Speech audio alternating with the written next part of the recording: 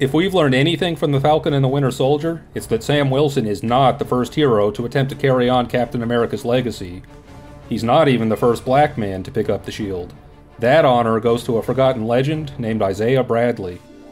Just who is Isaiah, and why does no one in the Marvel Universe remember him? How does his tragic story draw from one of the worst US government scandals of the 20th century? And where does everyone's favorite six-clawed X-Man fit into this picture? Let's find out. How does it feel? Like it's someone else's. Stan Lee once described Marvel's superhero universe as the world outside your window. The Marvel Universe may be populated by superhumans, mutants, and literal gods, but they all struggle with the same problems as the rest of us. Spider-Man has a hard time keeping his bills paid. Mr. Fantastic is no good at finding a balanced work-home life, and the Hulk is just a case study of what an abusive childhood, years of repressed anger, and an overdose of gamma radiation can do to a man. Sadly, that emphasis on realism means systemic racism is just as big a problem in the Marvel Universe as the real world, and that's where Isaiah Bradley comes in. Isaiah is the main protagonist of 2003's Truth, Red, White, and Black. Written by the late Robert Morales and drawn by Kyle Baker, the series reveals Steve Rogers was far from the only soldier the government attempted to transform into a superhuman propaganda tool. Because the formula for the super soldier serum is lost when Dr. Abraham Erskine is killed by a German spy, the scientists of Project Rebirth attempt to recreate it through trial and error. They do so by experimenting on hundreds of African American soldiers, whom the eugenics-obsessed Dr. Joseph Reinstein sees as expendable tools for the cause. The series draws heavily on the real-world Tuskegee syphilis study, an infamous government-sponsored program wherein researchers studied the long-term effects of untreated syphilis in hundreds of African American men without their full knowledge and consent. The study lasted 40 years, long after official funding ran out and many of the test subjects thought it had ended. None were given the proper treatment and free healthcare they were promised up front, meaning many patients suffered the effects of syphilis for decades, thinking they had been cured. Similarly, Truth shows hundreds of soldiers being subjected to experimental serums without fully understanding what they've been recruited for or the significant risks involved. Isaiah is one of only 5 test subjects to survive the process. The remaining untreated soldiers and researchers are executed, ensuring only a handful know the origin of these new super soldiers.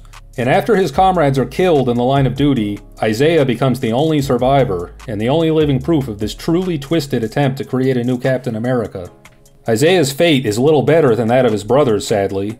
After a heroic service record in World War II, he's eventually court-martialed and imprisoned, spending the better part of the next 2 decades as a government lab rat.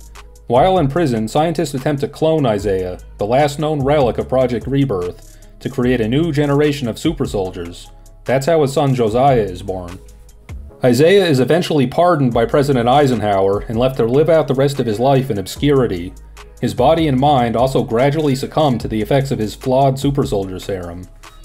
However, word of his exploits and sacrifices begins to spread among the African American community.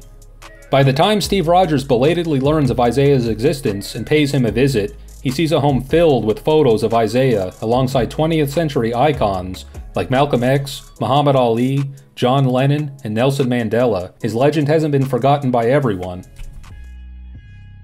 Even though being Captain America never really worked out for Isaiah, his family continues carrying on that proud tradition. Both his son Josiah and his grandson Eli are like Steve Rogers, loyal to the dream, if not necessarily the US government. In the comics, Eli is a founding member of the Young Avengers, who takes up the mantle of Patriot and wields the same triangular shield once carried by his grandfather. His teammates naturally assume Eli inherited his super strength from his grandfather, along with that shield.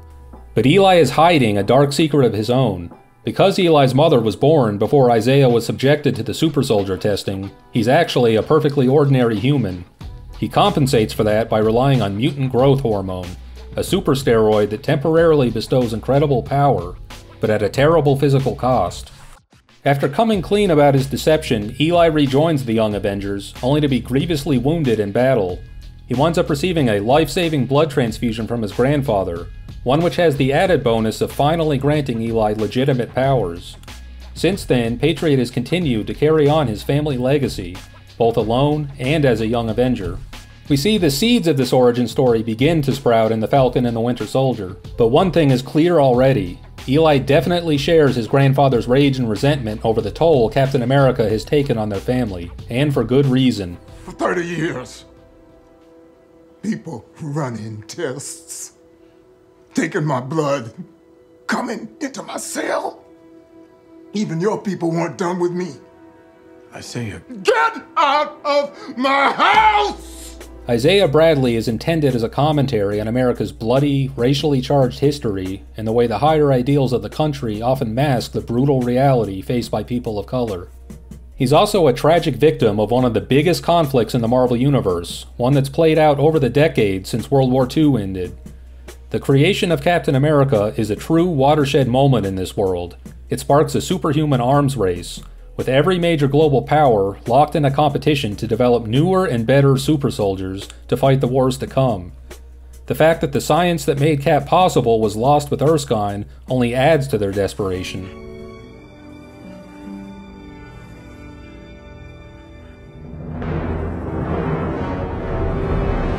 This notion of the superhuman arms race is even more prevalent in Marvel's Ultimate Universe line, which has inspired the tone of the MCU as much as anything else over the years. In the Ultimate Universe, practically every hero and villain can be traced back to Captain America and Project Rebirth in some way. Project Rebirth is basically the original sin of the Ultimate Universe. Even mutants in the Ultimate Universe are an artificial phenomenon. Wolverine is basically patient zero in that genetic breakthrough, the first in a race of artificially created mutants.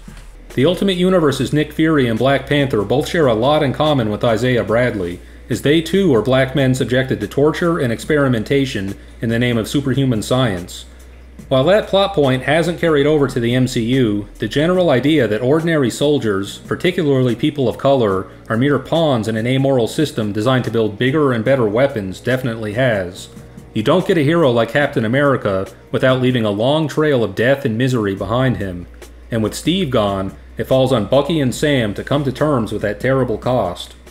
That shield, that is everything he stood for. That is his legacy. He gave you that shield and you threw it away like it was nothing. So maybe he was wrong about you. And if he was wrong about you, then he was wrong about me. Even in Marvel's classic comic book universe, contemporary creators have worked to unify the many underground organizations and connect the dots between super soldiers like Captain America, Wolverine, and Deadpool. That trend really took shape during writer Grant Morrison's new X-Men series. In a storyline called Assault on Weapon Plus, Wolverine learns that the Weapon X program isn't named after the letter X, but the Roman numeral. As Weapon 10, Logan is the 10th super soldier in a larger program that dates all the way back to Captain America and Project Rebirth. In fact, Cap himself is Weapon 1, and the lineup also includes other familiar Marvel characters. Luke Cage is Weapon 6, Nuke is Weapon 7, and Typhoid Mary is Weapon 9. Project Rebirth was even revived for Weapon 5, with several soldiers bonded to pieces of an ancient symbiote decades before Venom arrived on the scene. Even after Wolverine's discovery, Weapon Plus continues to pump out new super soldiers, including Weapon 15, an advanced sentinel called Ultimaton, and Weapon 16, a viral religion called All God. Could Weapon Plus be used as the glue that ties together characters like Cap and Wolverine in the MCU? Now that the X-Men are finally under the Disney umbrella, it's certainly possible. The Falcon and the Winter Soldier has already shown a willingness to delve into this darker, more unsavory side of Captain America. And the series also introduced Madripoor, that seedy hive of scum and villainy that's one of Wolverine's favorite stomping grounds. It's going to be a while until we actually meet the MCU's Wolverine, but that doesn't mean we won't learn more about the twisted organization that created him and countless other living weapons. Isaiah Bradley was one of the MCU's first heroes to be caught up in this sinister web, but he was far from the last. For more comic book deep dives, be sure to check out our video highlighting the video game and comic book influences on Zack Snyder's Justice League. And for all your superhero needs, keep it locked to IGN.